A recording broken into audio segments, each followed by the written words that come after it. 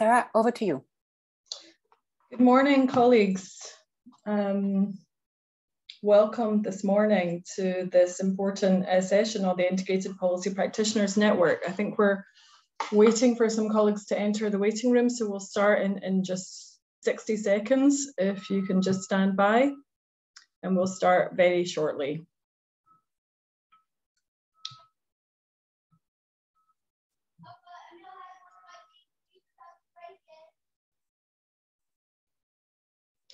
Okay, good morning, good afternoon, colleagues. My name is Sarah Rattray from UNDP, and I'm delighted to welcome everyone to this 9th IPPN Knowledge Café.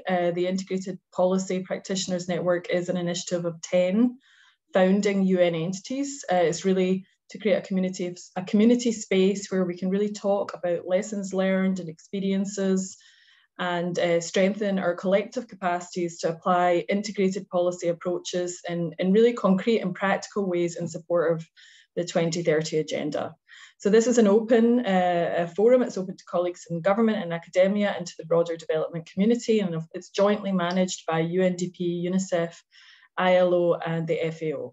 IPPN holds a series of these monthly knowledge cafes to showcase these insightful experiences of policy integration. And today I'm really delighted that we're going to focus on the support provided by the UN system to member states as they work to integrate human rights into their voluntary national reviews. So as outlined in the Secretary General's call to action for human rights, we really need collective UN action to support member states to put rights at the centre of sustainable development. Promoting rights-based reporting on the SDGs through the voluntary national review processes is one really practical and catalytic way the UN system can answer this call.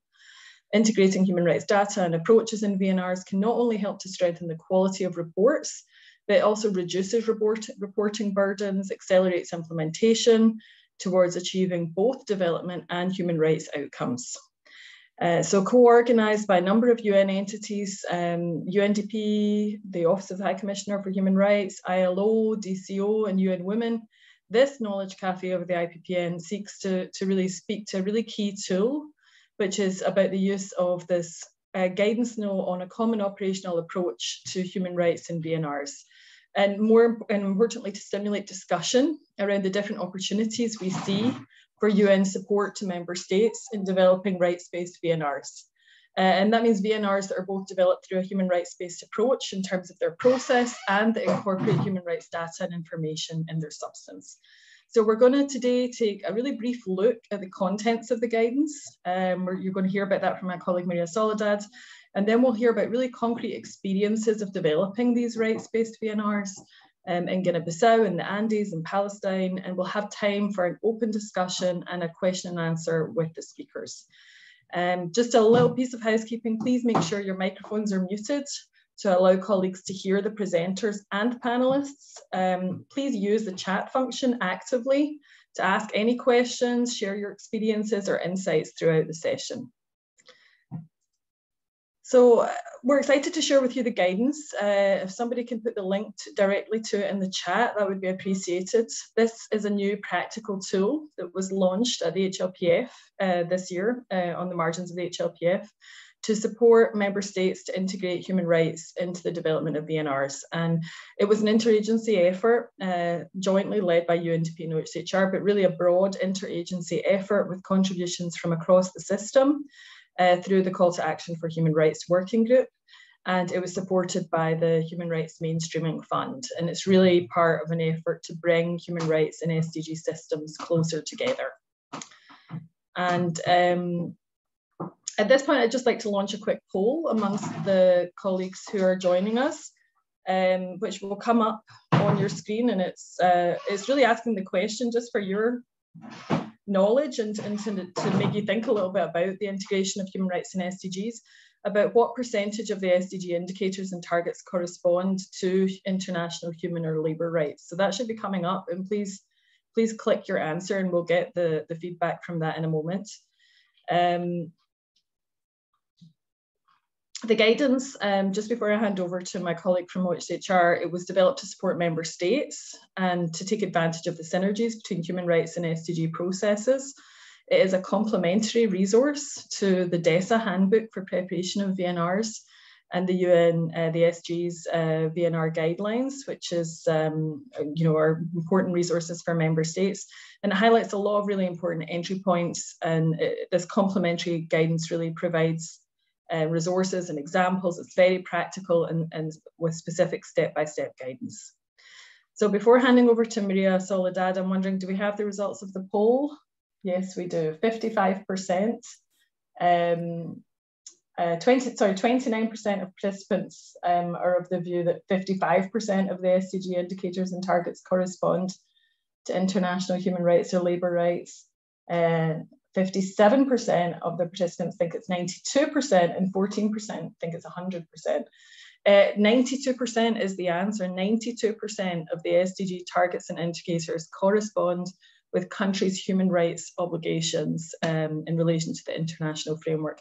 So that really shows the great complementarity between the frameworks, and congratulations to everyone who got it correct, and thanks for participating, everyone else. I'll hand over to Maria Soledad now from the UN Human Rights Office. Thank you, Maria Soledad. Thank you very much, Sarah. Can everybody hear me and see me? Yes? Yes. So the next slide, please, if we can project it. We have established that human rights can strengthen VNRs through their preparation, presentation, and follow-up. And what is the content of the guidance, and how does it help to integrate human rights into the VNRs? This guidance provides an overview of the human rights system and the complementarity and entry points that exist in VNR processes. And it explains what existing reports and complementary reporting requirements and data are likely to exist, and how to coordinate better between government bodies working on human rights and those working on development. The guidance highlights the wealth of information, particularly on populations being left behind, that is available through human rights mechanisms, including recommendations, as well as information gathered by states, stakeholders, and populations to engage with human rights mechanisms, such as the UPR. The guidance also elaborates on the importance of human rights-based approaches to leaving no one behind, collection and analysis of data, meaningful participation of stakeholders, and how to engage human rights actors in VNR preparation and follow-up. Suggestions on how and where attention to human rights can strengthen VNR processes and the different elements to consider are included. And more importantly, these suggestions and insights are drawn from a review of VNRs submitted by member states to date and builds on these good practices. Please, next slide. Very concretely, this guidance proposes an 8-step formula to develop VNRs that integrate human rights. The steps are meant to accompany member states throughout the full life cycle of VNRs, from preparation and planning up until presenting it to the high-level political forum. The VNR handbook describes the process of preparing the VNRs through 4 stages: preparation and organization, stakeholder engagement, VNR preparation, and high-level political forum presentation. And how do these 8 steps relate to the 4 stages of the VNR handbook? For that, we have included a reference color coding that illustrates how the 4 stages of the VNR handbook relate to the 8 steps in the guidance.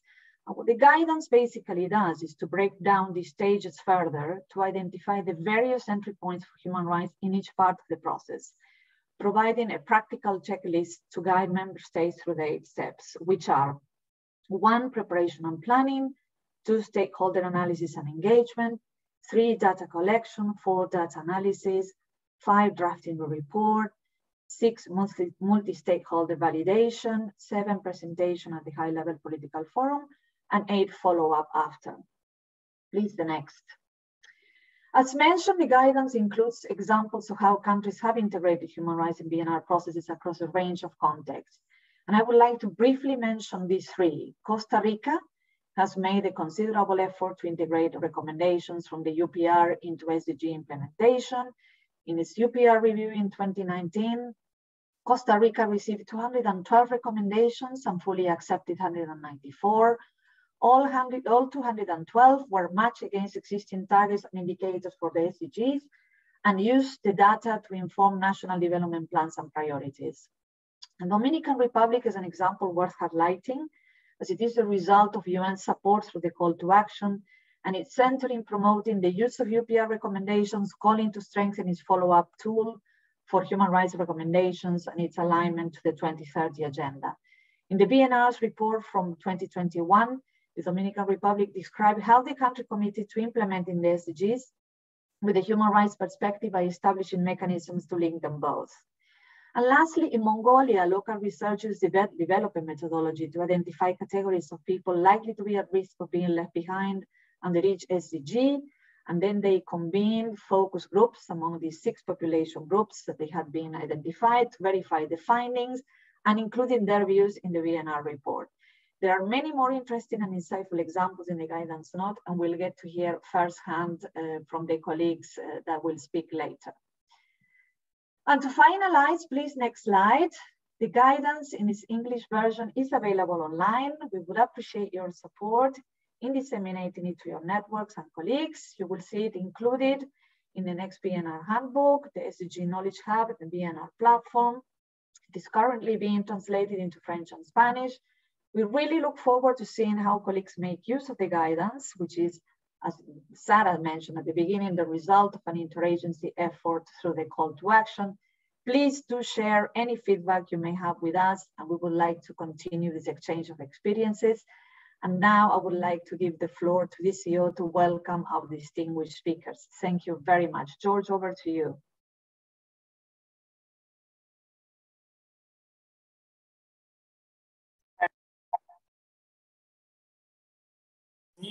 Yeah, can you hear me, colleagues? Yeah. Yes. Thank you really. Yeah, thank you really very much, Maria Soledad and Sarah, for the introduction. A great pleasure to be with you. My name is George Abousuluf. I'm the Senior Human Rights Advisor with DCO in New York. And so happy to facilitate the interactive discussion today with all of you. Actually, yeah, the biggest question, how UN can support member states on integrating the human rights into the development of the voluntary national reviews. This is what we are going to listen today, using the great tool that really was developed and just presented by my colleagues on the human rights and the voluntary national reviews. This tool is developed to help you member states to strengthen the human rights-based approach as articulated in the Secretary General's call to action on human rights. Sorry. So we hope that through this session we'll be able to identify some practical ways on how the UN even can improve and strengthen its support to member states in this regard. We have actually 3 distinguished guests to speak today. They will have 5 minutes to present, and after that, we hope we'll have around 30 minutes of interactive discussion with the participants. The speakers are Mr. Agostino Moses, who is the head of the Department for External Policies, Monitoring and Evaluation, Minister of Economy, Planning and Regional Integration in Guinea-Bissau. So welcome, Agostino, and we have Maria Laura Fino, who's from International Labour Standards Specialist, ILO, and her work focusing on decent work at the Office of the Andean countries with ILO in Peru. And finally, we will end with Inas Margi, who is the Program Coordinator for UN Women in Palestine. So without any further delay, I would like to welcome Agostino. You have the floor for 5 minutes, please. Go ahead.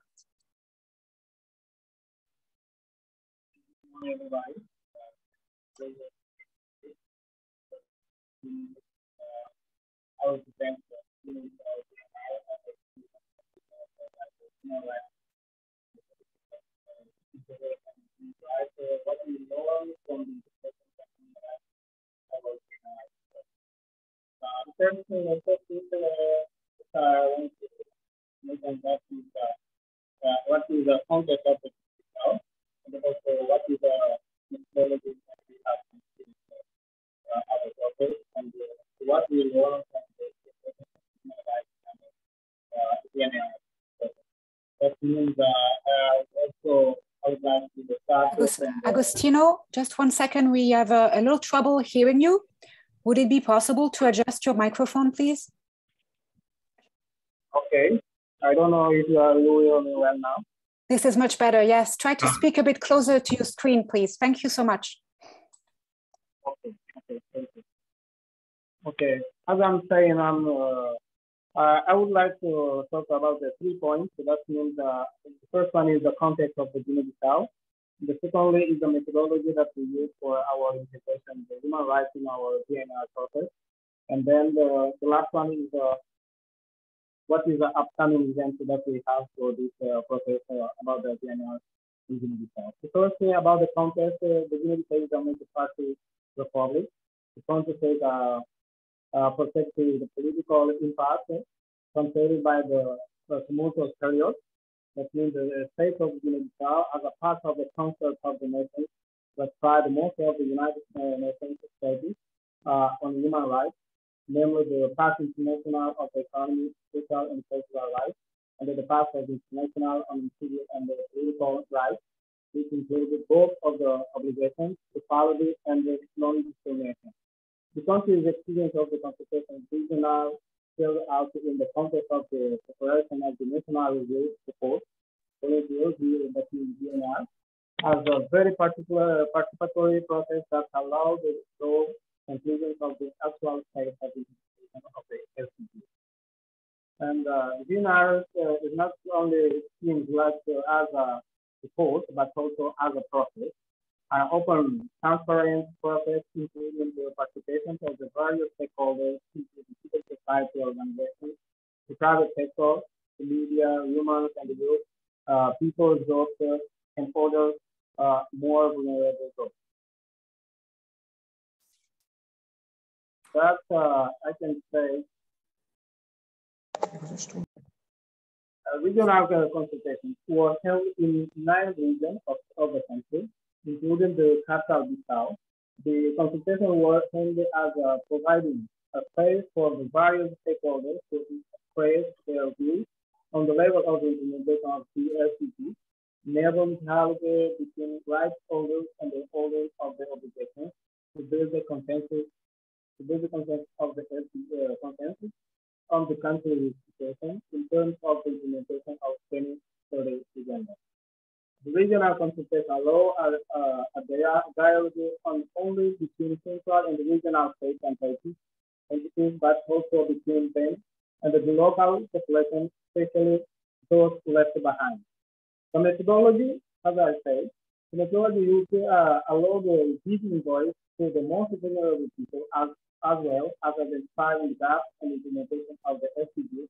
That is, what remains to be done, define a data collection strategy to measure the data at the phase of the implementation of the training and study agenda, focusing on the bridging the gap identified in a specific country officials, organizations of the growth discussion with key efforts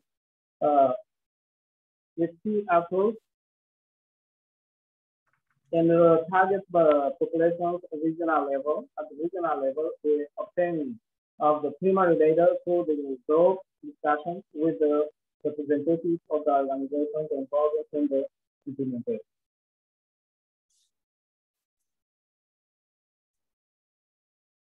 Thank you. Over to you, George. Thank you very much, really, Agostino.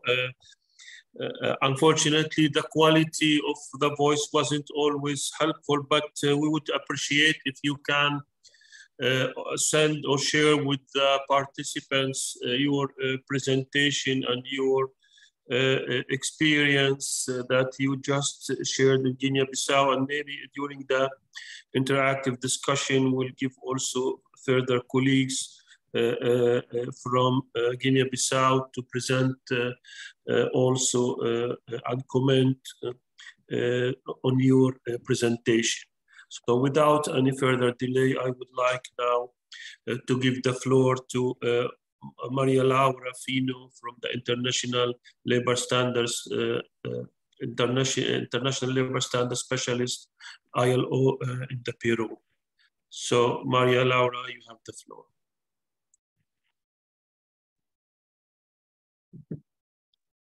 Thank you, George. Good morning, everyone. It is a pleasure to be with you. Thanks for the invitation to join the IPPN Knowledge Café to learn about human rights, how can human rights strengthen the VNR processes. ILO has been part of the elaboration of the guide, so it is particularly, I am particularly happy to represent the International Labour Organization in this event and to share the experience from the Andean countries. Indeed, I am now connecting from Quito, Ecuador. So far, we have worked in several Andean countries in the process of developing their cooperation frameworks. And I would like to share the experience in particular of Ecuador, which is the most recent cooperation framework that has been signed just 1 month ago on the 15th of August. The cooperation framework in Ecuador was based on 4 inputs that were developed. Of course, the National Development Plan for Ecuador, the evaluation of the previous cooperation framework, the country assessment, and consultations with stakeholders. Indeed, I would like to reiterate one point that Agustinho made before me on the importance of consultations with key stakeholders as an essential part of the elaboration of the cooperation framework, and possibly also the voluntary national reviews. Obviously, as it always happens, the cooperation framework in Ecuador focused on the most important challenges and opportunities at the national level, and it was extremely important to hear from the civil society and for what is of our interest in particular at the ILO, from our constituents, which is to say the employers and workers organizations that participated very actively in several meetings that were organized in order to build the cooperation framework. So this is one point in particular that I would like to stress: the importance of consultations with civil society, including employers and workers organizations, which are our constituents at the ILO. This is an extremely important point, and it's something that it's a methodology that has proven successful in the case of Ecuador, and hopefully could be replicated in the context of supporting right-based voluntary national reviews. The second point that I would like to make is about the importance of considering in taking into account human rights, labor rights, and also the comments of the supervisory bodies of the ILO. This is something that has been taken into account also greatly in the recent cooperation framework with Ecuador, in which even the comments that were reflected were of 2 kinds. First, the comments of the Committee of Experts on the application of standards and recommendations of, the Committee of Experts on the application of conventions and recommendations of the ILO, as well as the Committee on the application of standards of the International Labour Conference. Both type of comments were indeed taken into account in the building of the cooperation framework. And these help in the common goal of building a right-based cooperation framework, but hopefully this methodology, as I was saying with my previous point on the consultation, can also be replicated when it comes to labor rights and the recommendations of the supervisory body in the context of the voluntary national reviews.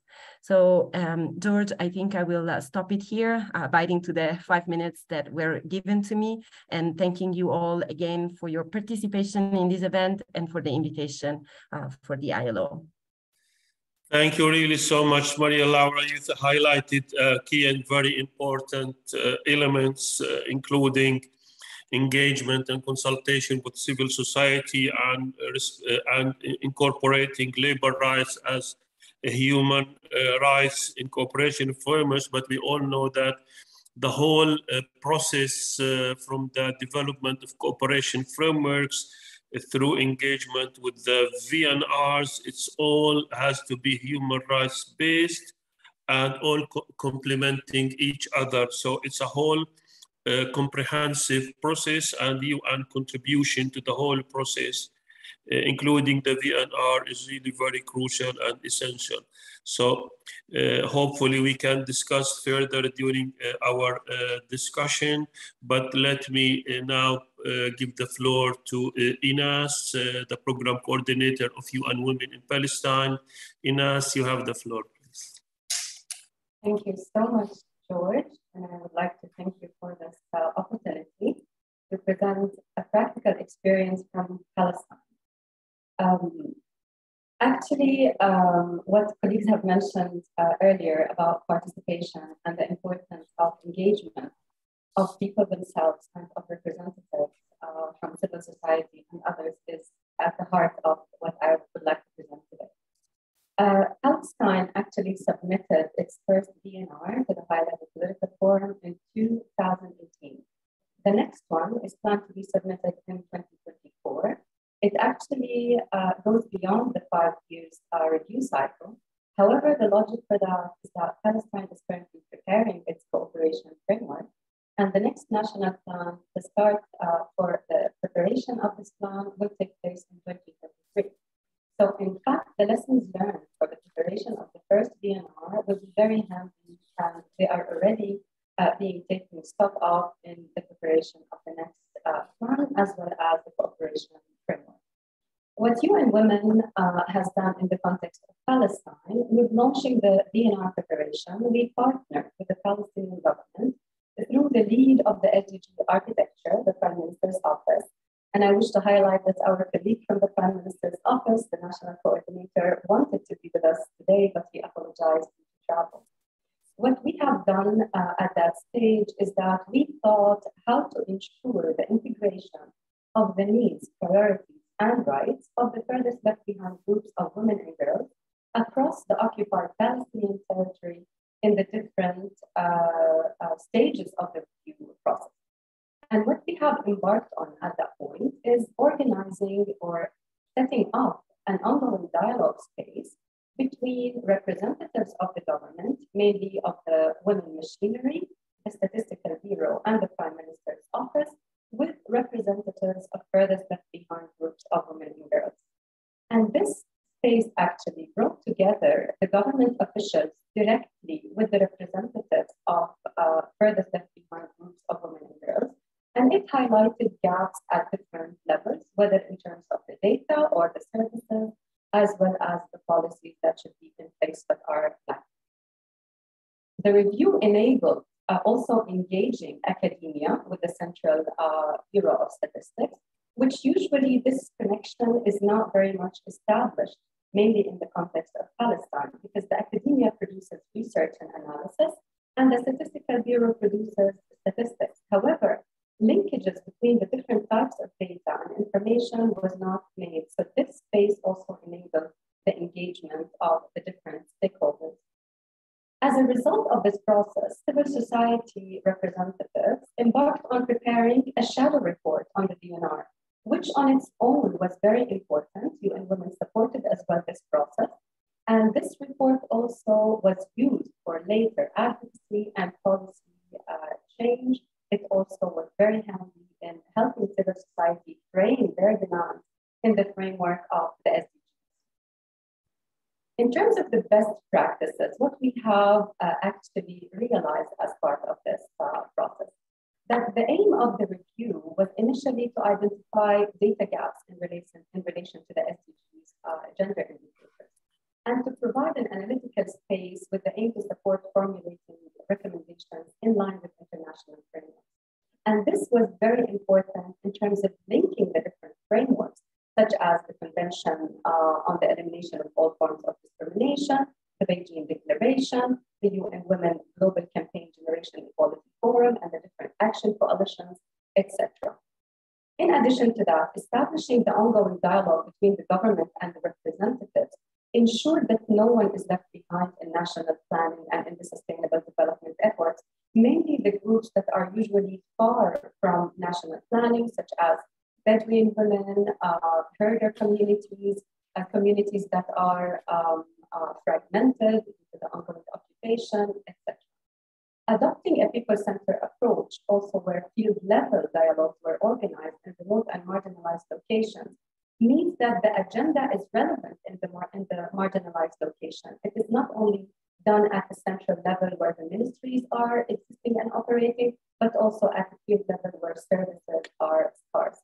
And finally, ensuring that the voices, sorry, that's my timer, ensuring that the voices of the furthest left behind groups was also central in formulating global best practices.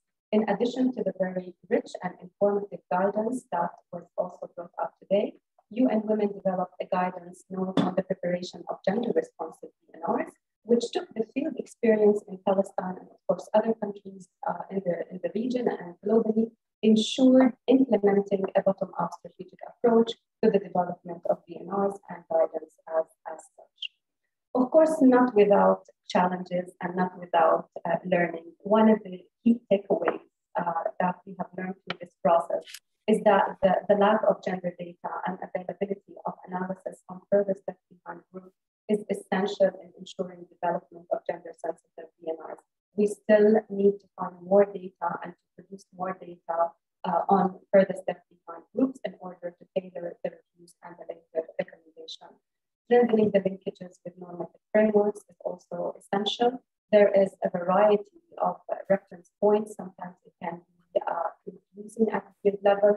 However, where data could be cross-referenced, that could be used and could be very, very helpful. Coming up with new and innovative ways of working, focusing on people-centered agenda, engaging communities, which was also mentioned by other respected presenters, is also essential. And finally, creating spaces for dialogue among stakeholders and following up on the DNRs, not only producing the report as an objective on its own, but also looking at the follow-up, looking at the importance of formulating the recommendations that could be used later on for policy and advocacy.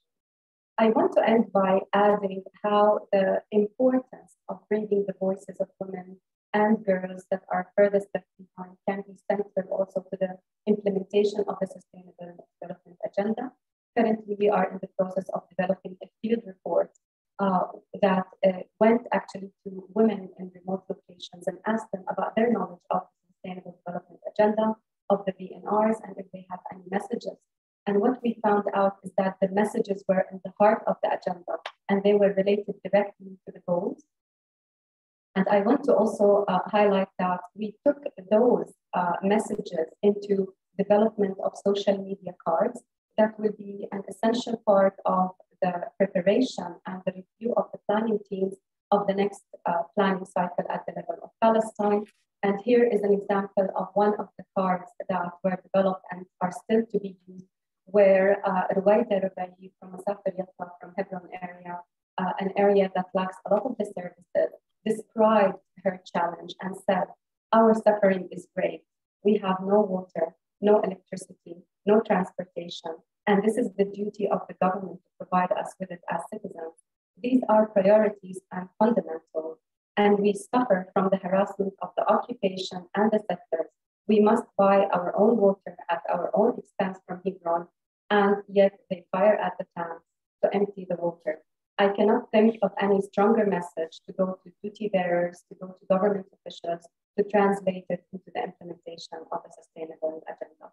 Thank you so much, and back at you, George. Thanks so much, really, Ines, and really you have excellent experience and good practices that you just shared, especially on multi-stakeholders dialogue, focusing on the furthest left behind of women and girls, involving academic institutions, civil society organizations, in preparing also supporting their role in presenting a shadow report to the VNR. We know that there are just very few cases where we saw a civil society submission of shadow reports, highlighting the data gaps and how to use this as a strategic opportunity for improvement on the realization of the SDGs.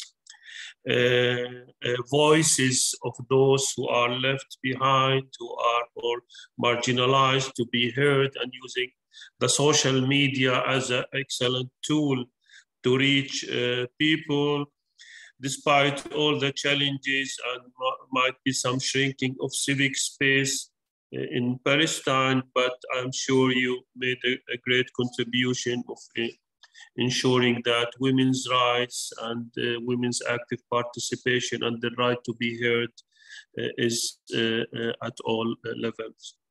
Thank you so much, Ines. So without any delay, we'll have less than 30 or maybe 25 minutes for the discussion. So before opening the floor, I would like to highlight that all presenters, please try to be very brief, maximum 1 minute. If you have any questions to any of the speakers, if you would like to share your experience on integration, human rights and the VNR, please let us know and share it with the group. You can also share links on the chat boxes of any resources. What are your own challenges that you faced in adopting a rights-based approach to VNRs, and what are other opportunities besides what has been mentioned to support member states in fulfilling their obligations in adopting a rights-based approach to VNRs. But before giving the floor to the speakers, please make sure to raise your hand. I would like to start with Lisa Da Costa, as I mentioned earlier, our senior human rights advisor at the RCO office in Guinea-Bissau. If she's there Sorry? Yeah, Lisa, are you there with us to comment to the first presentation, please? I am. Can you hear me, George? Yes, we hear you very, very well. Please go ahead. Thank you, George. Thank you to the colleagues organizing this event. Thank you to our speakers. I'm not going to connect my video camera. I'm in a very remote area of Guinea-Bissau with a very unstable internet connection. I will, yes, like to make a few comments based on what I've could hear so far. One is that the process is as important, or are they to say, more even important than the final product that we call the VNR report. And it's a great opportunity for a reality check with all stakeholders. I think one of the challenge from the perspective of a human rights practitioner is to engage with non-traditional human rights actors, such as Ministry of Economy, Planning and Regional Integration. And I've also observed that civil society can also be divided between development and human rights NGOs. And that is so can be a challenge. Here, that it's and the process with all stakeholders in the room, and to do it on time if we really want to leverage the multiple opportunities that the VNR offers. If you allow me, so a few words on the UN. I think VNR should be very high on the UNCT agenda. So it should not be left to the individual agencies like, UNDP to support drafting of the report, or OHCHR or UN Women to support participation of stakeholders. And the VNR report, when it came out, I told a few colleagues, it's not only a self-assessment by the state, it's also an invitation for all of us, UN and other partners, to reflect and engage with states. And the UN is in a particularly good position to facilitate the broader engagement with other development partners. And if there are no existing ones are not working, unfortunately, the quality of voice is deteriorating. To react offers us an opportunity to, Go ahead, now it's better, go.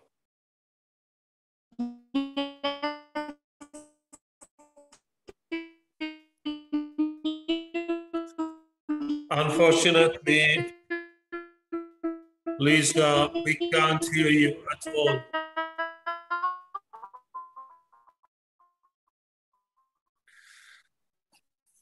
Sorry, colleagues, but it seems we lost the connection with Lisa, but I think she made a really very important.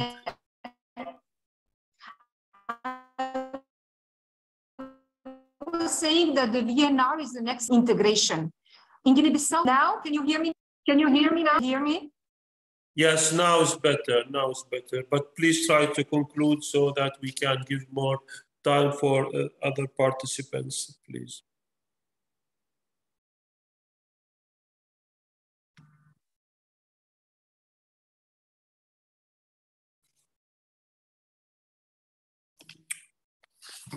Can you hear me? Yes. Okay.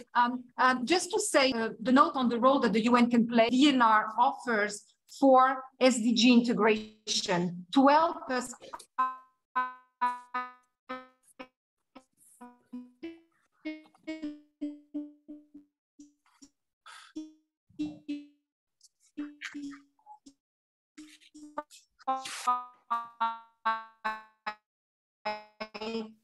priority catalytic effect on the full implementation of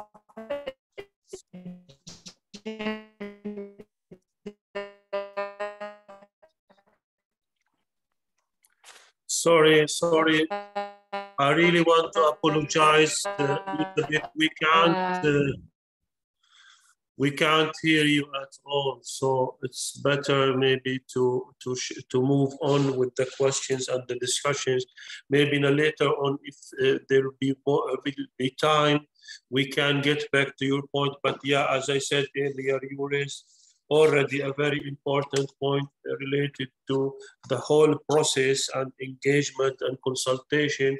Yes, this will be always helpful in deriving lessons learned and recommendations in the whole process for improving the work. And you raised also the importance of UN, strengthening role of the UN as a whole, as a system on the whole process. There is a question from the floor related on what are the new guidelines bringing a new integrating human rights with the VNR that wasn't included the VNR guidelines. So maybe Sarah or Maria Soledad can comment on this question, please. Thanks so much, George. It's a great question, colleagues. As I think we mentioned, this guideline should be seen to be complementary, a complement to the DESA handbook for member states. So it should be an accompaniment to that handbook. And the handbook itself mentions human rights. It mentions human rights systems. It mentions national human rights institutions, international obligations, and utilizing human rights reporting. So it has some mentions, certainly, of course, of the importance of integrating human rights, but the handbook itself doesn't unpack what that means practically. And that's what this guidance seeks to do. So it talks about, what we talked about at the beginning of this session, that 92% of human rights obligations of states and SDGs correspond. It talks about the types of reporting that states do for their human rights obligations and how that can be used for VNRs.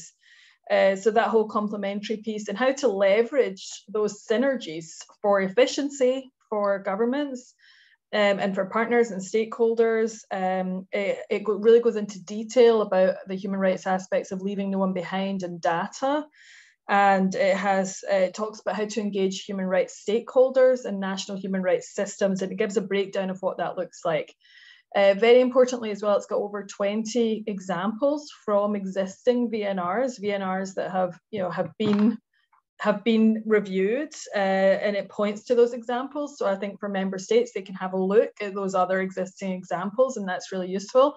And then, as Maria Soledad highlighted, it then breaks down these steps, these 8 steps, in line with the VNR handbook steps. And there's a checklist. It's a practical checklist. You can tick it online. You can use it as an online source. And next to each of the steps, there are links to the relevant resources and to further information that you need. So it really seeks to unpack what is part of the current DESA guidance in a much more practical way based on country experiences and examples. So we hope that that's what this brings. The question was asking, how is this going beyond what's in the DESA handbook? So we hope that's what it's bringing and assisting partners with. Thank you so much. Thanks so much, sir. Let's hear to Bonnie Berry, please. Hi, thank you so much for giving me the floor, and many thanks to all the UN organizations on the call and for organizing this and the development of the handbook. My name is Bonnie. I work for Save the Children in New York at the Global Advocacy Office, where I focus on children and the SDGs. I just wanted to say, this is a very great resource. I'm very excited to look through it and welcome the UN support to governments to ensure that human rights reporting is integrated into the SDG reporting that they do through the VNRs. I had a few questions in response to the presentation, and I also wanted to flag a resource that SAVE recently published at the High Level Political Forum. But first for questions. CSOs on the ground have significant resource challenges to developing or going out and consulting some of these groups that are at most risk for being left behind to support that feeding into the VNR processes. So I wanted to know what is the UN doing to better support CSOs to gather the input from communities across the country to ensure that the views of groups that are most at risk are being fed into the wider consultations? And how is the UN thinking about or what guidance is available now or plans for the future for providing more instructions or guidance on how governments, CSOs, or UN agencies can consult with children and child-led groups, because of course, there are additional steps that need to be taken, safeguarding measures, whatnot, to appropriately consult with those groups. But children, of course, are recognized by the 2030 Agenda as agents of change. Their views are very much important for this. And of course, children are one of the most vulnerable groups and particularly impacted by the pandemic and are at quite severe risk of being left behind because of all of the impacts over the last few years. And I think that one of the challenges, in addition to the resources, is also for CSOs doing complementary report or feeding into the consultations for the government report, is also just what happens afterwards. What happens to these reports? A lot of CSOs are producing complementary reports, but where do those go? They're not posted on the official website alongside the government's VNR report. Unlike, in Geneva with the treaty bodies where the CSO shadow reports for UPRs are posted. So what can we do to ensure that the reports that are being published along the government reports are also being accessible to the UN, to other member states and other stakeholders, so that they can also see those and ensure that all information is being shared. So I'll put the resource in the chat box so colleagues can see, but it's a how-to VNR tool guide for ensuring that children's rights are advanced through the VNR process. Thanks. Thank you really very much. Let's take another participant before we give the floor to comments on the questions that were raised. I think there is another hand. Could you help me? Who's the other speaker? Chelsea, who's the... There was a question from Massimoy in the chat. Massimoy, if you would like to come in, please unmute yourself and give your name, your organization, and your country, please. Okay, thank you very much. My name is Massimoy Adesa, and I'm from Ethiopia. I've been practicing different stimulation conferences, international and national, in here in Ethiopia. I am from Model United Nation, Ethiopia. I'm a 17 years old, a high school student, and I've always been interested in human rights studies and different things regards on the human rights. And the question that I want to ask based on the current situation in Ethiopia, the first question that I have is, what is the United Nations outlook toward the current civil war between the Ethiopian government and TPLF in regards of human rights violation? This is my first question. The second question I have is, I see some impartiality in regards to the investigation carried on by UN on human rights violations of the current war between the Ethiopian government and TPLF. And could you please give me a comment on this?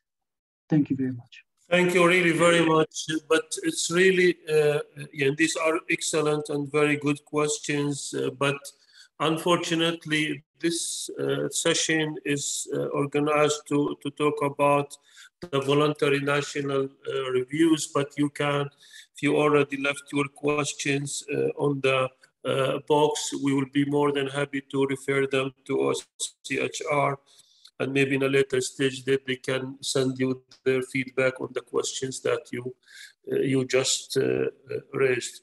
Now, I would like to ask Inas, if she can comment on the UN consolidated efforts at the point that was raised earlier by Maria da Silva. Sorry. Thank you so much, George. And I want to also comment on this very important question, as indeed consolidated efforts by the UN are crucial and necessary in providing complementary support to the government and to the national duty bearers. I wanted to give the example of the work done in Palestine, which I think is a very good starting point. As part of the SDGs national architecture, groups were established for each and every goal of the SDGs, bringing together all different stakeholders from the UN, from the government, civil society, traditional actors, and non-traditional actors. In terms of the group working on SDG 5, gender equality, there was several actually UN organizations coming together, including agencies like UNESCO, UNICEF, UNFPA, UNDP, UN Women, and others, of course. And they held dialogues with various government institutions. So as an example, the Ministry of Economy was a critical ministry that was engaged engaged in the discussions, because the issue of participation and leadership of women in the economic sector is also essential to enhancing women's empowerment and full participation. So this is, of course, an essential element. Of course, there is a way to advance the coordination and consolidation of the work, but it is definitely a very good starting point to have a coordination mechanism. In the preparation of the VNR, of course, the example shared focuses on review from gender mainstreaming perspective. However, there were parallel reviews from a human rights perspective, disability inclusion, etc. So I wanted through this space to really encourage coordination at the different levels, because definitely one agency cannot do it. It should be and should remain a consolidated and a joint effort. Thank you, George. Back at you. Thank you really so much, Ines. I see Khalija has also a question on the timing. Could you elaborate more, Khalija, please?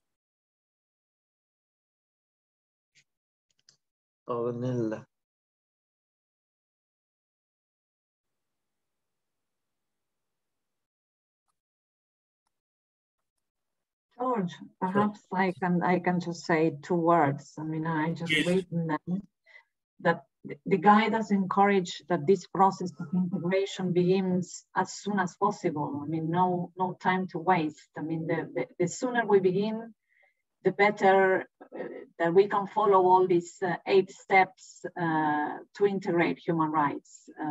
So a warm encouragement to do this as soon as we understand that the government is going to be preparing for a VNR. Thank you. Also taking into account that one of the difficulties, and I think it was a question as well in the chat, that usually happens is that actors working on development do not necessarily speak to the actors that work on human rights. So this coordination usually based on our practices is what takes more, what is more difficult to overcome.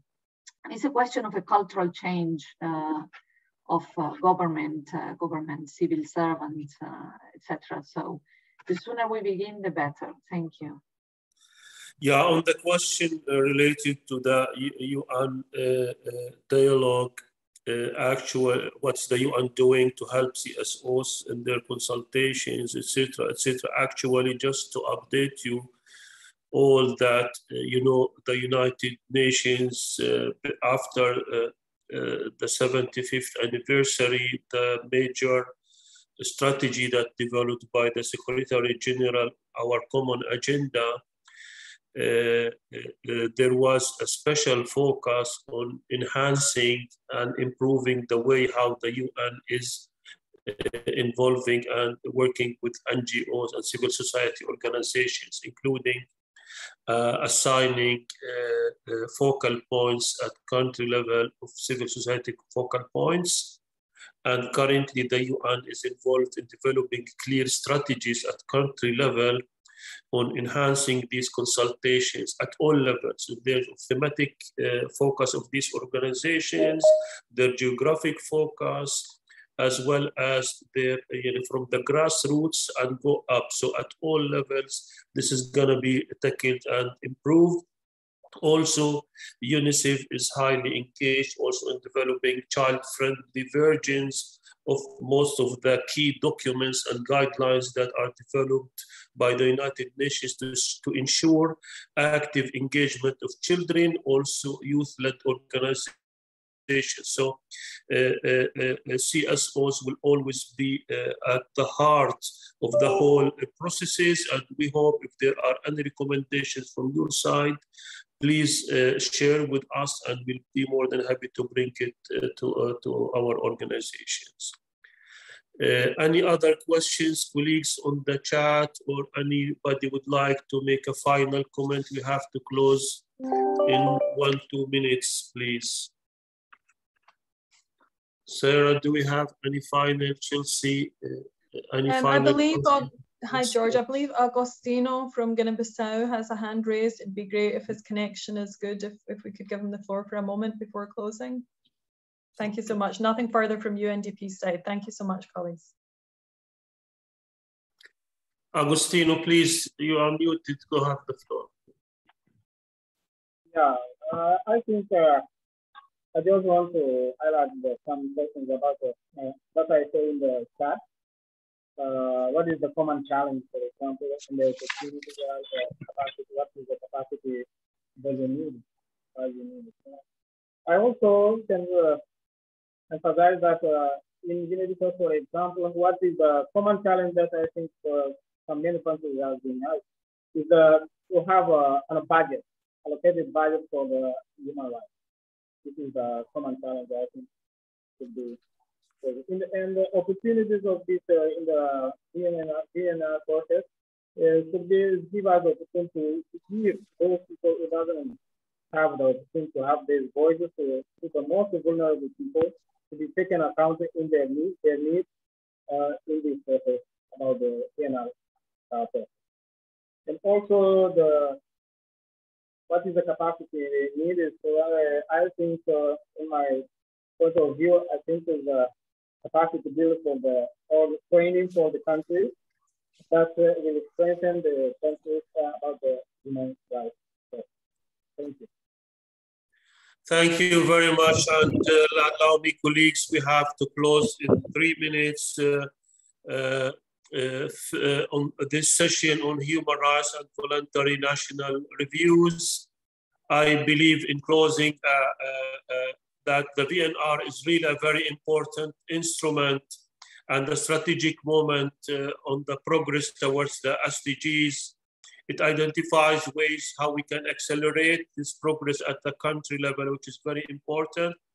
I'm very delighted that I've been invited to moderate this session, and apologies for if there were like time limits and restrictions disregard.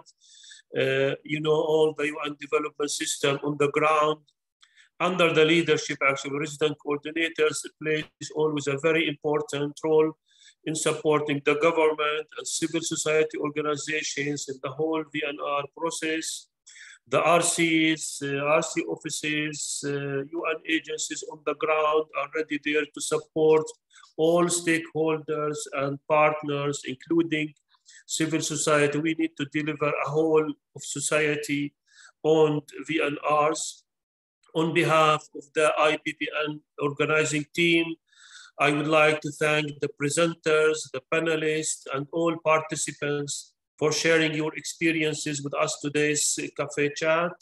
I invite you to join the IPPN network to continue our conversation. You will be able to access the presentation, recording of today's session, and other relevant resources on the IPPN platform through the link posted in the chat. We look forward to seeing you again at the next IPPN session in October, which will focus on how to apply an intersectional approach to disability and leave no one behind in the implementation of the 2030 agenda. Thank you all and have a great day. Thank you. Thank you very much. Bye, everyone. Thank you. Bye.